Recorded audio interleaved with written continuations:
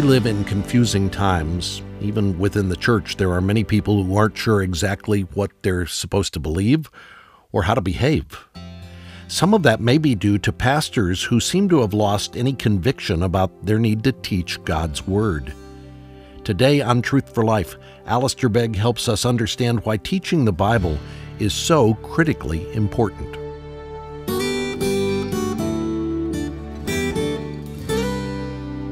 2 Timothy 4, verse 1, I charge you in the presence of God and of Christ Jesus, who is to judge the living and the dead, and by his appearing and his kingdom, preach the word, be ready in season and out of season, reprove, rebuke, and exhort with complete patience and teaching.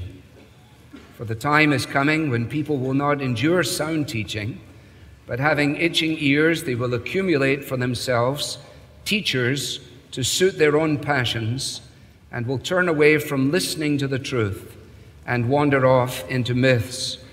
As for you, always be sober-minded, endure suffering, do the work of an evangelist, fulfill your ministry.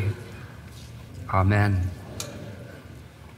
Having given you my text, I want to let you know that my title for this talk, I am borrowing from a well-known quote from one of Spurgeon's sermons, a sermon that he preached entitled Christ and His Co-Workers. Here is the quote, and I think you will quickly determine what the title is. A great many learned men are defending the gospel. No doubt it is a very proper and right thing to do. Yet I always notice that when there are most books of that kind, it is because the gospel itself is not being preached. Suppose a number of persons were to take it into their heads that they had to defend a lion. There he is in his cage, and here come all the soldiers of the army to fight for him. Well, I should suggest to them, if they would not object and feel that it was humbling to them, that they should kindly stand back and open the door and let the lion out. I believe that would be the best way of defending him, for he would take care of himself. And the best apology for the gospel is to let the gospel out. Never mind about defending Deuteronomy or the whole of the Pentateuch. Preach Jesus Christ and Him crucified. Let the lion out and see who will dare approach him. The Lion of the tribe of Judah will soon drive away all his adversaries. And so our text is 2 Timothy 4, 1-5, and our title is Let the Lion Out. Paul here, in the opening verses of these chapters, is identifying the necessity that is laid upon Timothy. As the chapter goes on, he's telling Timothy that the time for his departure has come. He's fought the fight, he's finished the race, he's kept the faith, and now it is absolutely crucial that Timothy, his young lieutenant, will do likewise. And he is urging upon him the absolute priority of the ministry of the Word of God, to preach the Word, to let the lion out. For what Timothy believes about the Scriptures will become apparent in his preaching. And what is true of Timothy will be true for you and me as well. In the concluding verses of chapter 3, from which we have quoted already this morning, Paul is not informing Timothy there of truth that he hadn't known.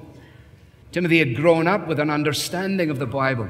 He knew the familiarity of the Old Testament phrase, the word of the Lord came to Solomon, to Shemaiah, to Samuel, to all of the prophets. But he understood that what Paul was doing was reminding him of a truth that he dare never forget. And essentially my brief this morning is to do just that, to remind us of what we know, and hopefully to encourage us in that very task. The Scriptures are divinely inspired. They are completely reliable. They are totally sufficient. And as Paul has pointed out, they provide the key to the competence and to the usefulness of the man of God. Now, he's made Timothy aware of the fact that he had faced himself as the apostle a wholesale desertion in the context of Asia. From a human perspective, there was actually no guarantee that the fledgling church would be sustained in the next generation. From a human perspective. And therefore, it was crucial that Timothy continue in what he had learned, had become convinced of, and had firmly believed. Because he was actually ministering in an environment not too dissimilar to our own. He was to preach the Word of God in a time of absolute confusion, and particularly on two fronts, moral and doctrinal. In a context where people did not know how they were supposed to behave, and they did not really know what it was they were supposed to believe. And so, with the departure of the apostle and the transition from the apostolic to the post-apostolic church, it is time now for Timothy to take up this charge, noticing that it is a solemn charge. I charge you in the presence of God and of Christ Jesus. There's nothing casual, nothing inconsequential about it. Matthew Henry says aptly, the best of men have need to be awed into the discharge of their ministry. And so Paul reminds his young friend that he exercises this ministry with the Father and the Son as his witnesses. That when Jesus comes in power, he will judge the living and the dead. And what he's actually doing is urging Timothy to live his life and exercise his charge in the very same way that Paul had done, because he lived in the light of Christ's appearing, and he lived in the concept and expectation of the consummation of Christ's kingdom. So Timothy needs to do the same. The writer to the Hebrews puts it in terms that are quite awesome when he reminds the people that they must pay attention to their leaders because they keep watch over your souls as those who will have to give an account. And I'm not giving an account to Mrs. Philpott, who's played the piano for 14 years and is a nuisance, or giving an account to the board of trustees who show up intermittently and never very profitably. No, the account is being given to the God before whom he serves. Knox, remember, who had a few stools thrown at him in his day, was said to have feared the face of God so much that he never actually feared the face of any man or woman for that matter. Now you see, Paul lived his life in the now in light of the reality of the then. And when we read church history, don't we discover that those who have lived in that way, for whom the prospect of then, I remember one of whom it was said, heaven was in him before he was in heaven. So that the prospect of then so impinges upon the now that it makes them different from what they would have been otherwise. Some of us are so convinced about living in the now that we've almost completely lost any thought of the then. Not so for Murray McShane. When this passing world is done, and when hath sunk this glaring sun, when we stand with Christ on high, looking o'er life's history, then, Lord, shall I fully know, not till then, how much I owe. It is a solemn charge. It's much worse than getting married. If you use the Anglican prayer book, you know that you say to the couple, marriage is ordained by God and so on, and it is not to be entered upon lightly or carelessly, but thoughtfully, with reverence for God, with due consideration for the purposes of which it was established by God. Such is the call and the charge to the ministry of the Word of God. Solemn. Secondly, it is simple. Simple charge, in the sense that it is straightforward. It's not hard to grasp. Timothy can get a hold of this immediately, and so may you and I. Now, all that Paul has already written to Timothy in this letter, and indeed in his previous letter, concerning the pattern of the sound words, the good deposit, the word of truth, the sacred writings, all of that underpins this directive. It is a ministry of the Word. It is to be exercised in the awareness that the Word of God accomplishes the work of God by the Spirit of God. And that powerful preaching of the Bible is not related to the histrionics of the preacher, but is directly related to a consciousness of God. A consciousness which must be a consciousness first of the preacher, before it will ever be of the congregation. A sense of God's presence, a sense of God's majesty, His otherness, His awesomeness, His transcendence, and yet at the same time, His immanence, that He is here, that He is present, that the charge is received in the presence of the Father and of the Son, and in light of the appearing and the kingdom of the Lord Jesus Christ. That's why preaching is culturally neutral, because people understand what it is to do it. And it is there from the very beginning. Deuteronomy chapter 4, God says, "Gather the people to me, that I may let them hear my words, so that they may learn to fear me all the days that they live on earth, and that they may teach their children so. The Lord spoke to you out of the midst of the fire. You heard the sound of words, but saw no form. There was only a voice." Only a voice. And I'm sure you've been asked, I'm asked routinely by some clueless and yet kind friends who say, "How do you manage to come up with something all the time? How long have you been doing that? Goodness gracious, how do you come up with it?" Well, sadly, too many of us have been coming up with it, haven't we?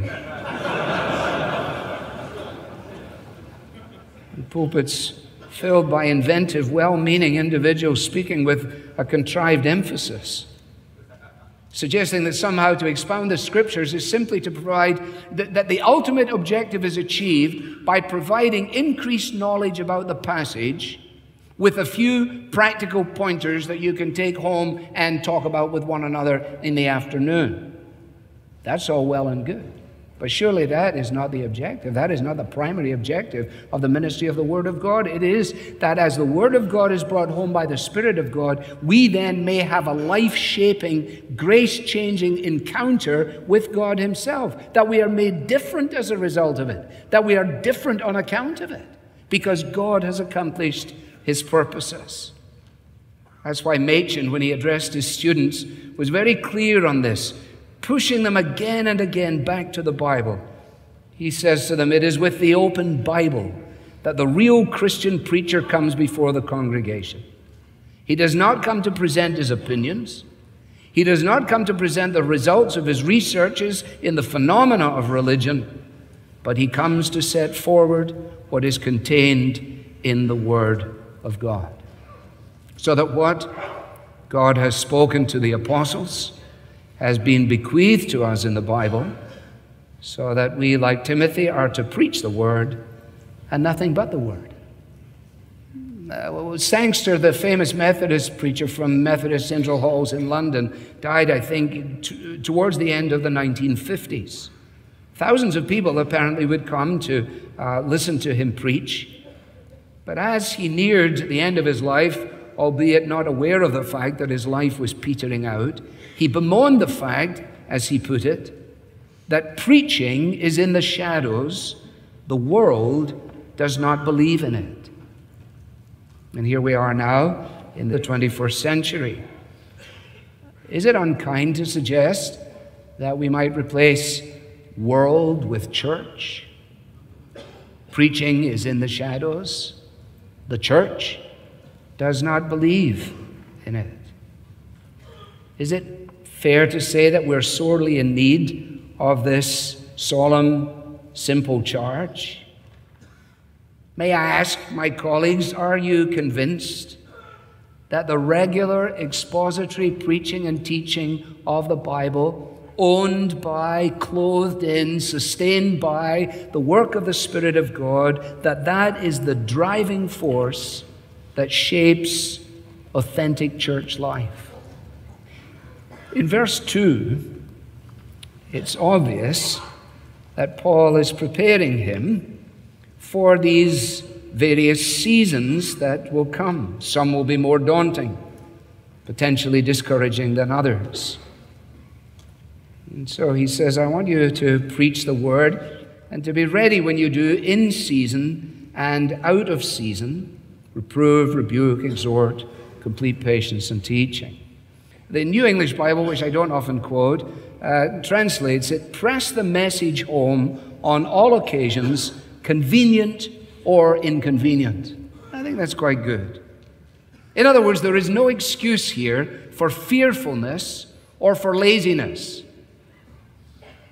Preach the word when people are hostile or when they're receptive, when they're tuned in or when they're tuned out, when the prospect of a Sunday is delightful, when the thought of a Sunday is dreadful, when the crowd is growing, when the congregation is dwindling.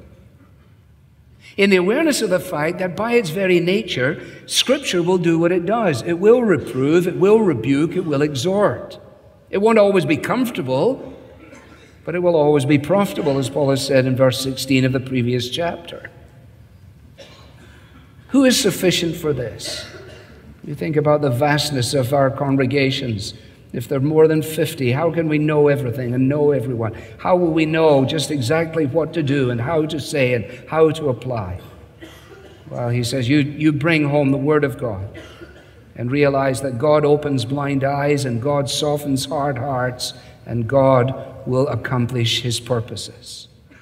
And as you do this, do so with complete patience and teaching.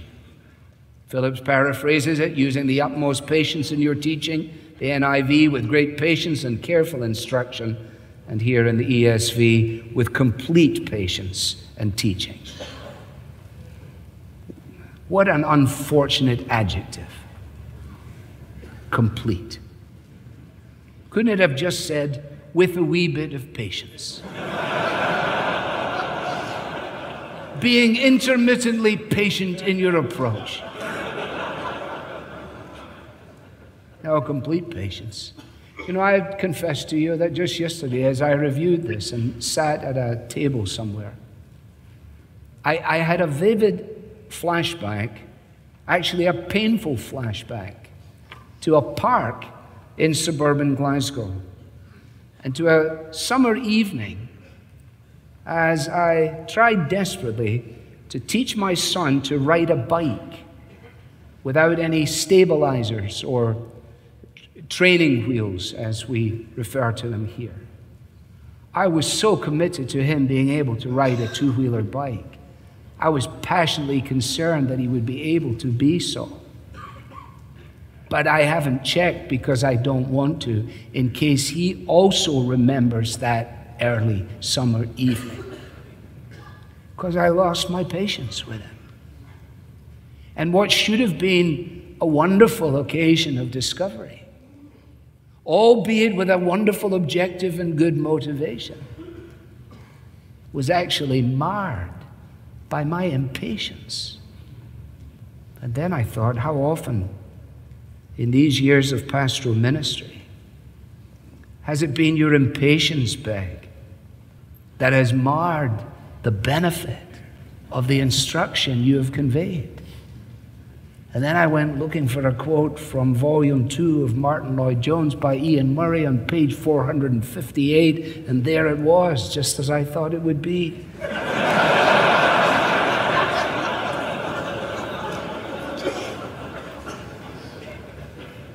quoting someone who said, "A young minister is prone to try to attain by one jump the height which others have reached by a long series of single steps in the labor of a quarter of a century." And I think it was Jim Boyce, it was Jim who said it to me, since we've quoted him already. He said, you know, as you engage in things, Alistair, remember that what you think you can accomplish in a year, you won't be able to do. And you'll be surprised how much one is able to accomplish in 5 years. So to recap, the charge is solemn, it's straightforward. It is the inerrant word that is to be preached when the wind is with us, when all occasions do inform against us, and to be preached patiently and carefully. And the reason this is so important, Paul now sets before Timothy in the challenge that is his, verses 3 and 4. He's already been made aware of those who have swerved from the truth, and now he's going to exercise the ministry in the absence of Paul, faced with people who are turning away from the truth and who are wandering into myth. The time is coming. It's always coming. It's a recurring phenomenon. We quoted earlier from Moses' words in Deuteronomy 4. Absolute clarity. As God speaks through his prophet to his people, and he says, this wasn't a visual thing, this was an audible thing.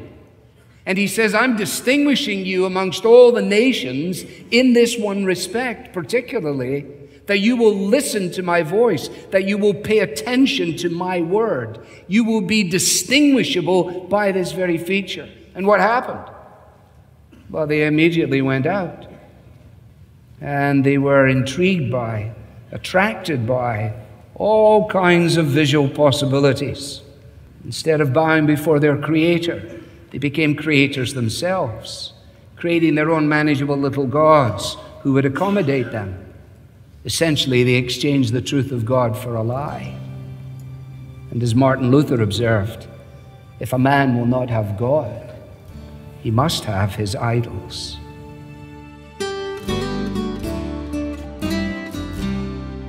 That is Alistair Begg exhorting pastors to patiently preach God's word and let God do the rest. This is Truth for Life with a message called Let the Lion Out. We've just learned that God's word accomplishes God's work by the Spirit of God. And it's listeners like you who make it possible for Truth for Life to let the lion out. The life-changing gospel message you hear on Truth for Life is released worldwide because of your faithful prayers and the generosity of the men and women who come alongside us. Every time you donate to Truth for Life, you make it possible for our mission to become a reality. Today we're saying thanks for your financial support by inviting you to request a book titled Heaven on Earth, What the Bible Teaches About Life to Come. The author is Derek Thomas, and he provides a glimpse into life after death.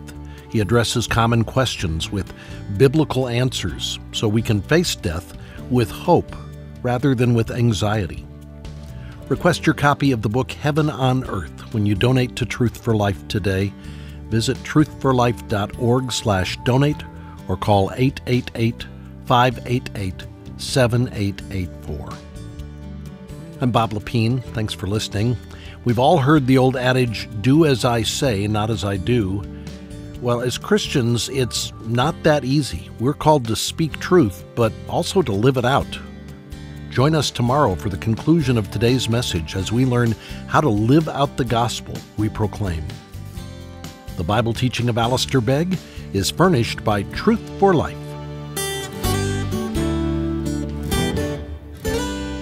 where the learning is for living.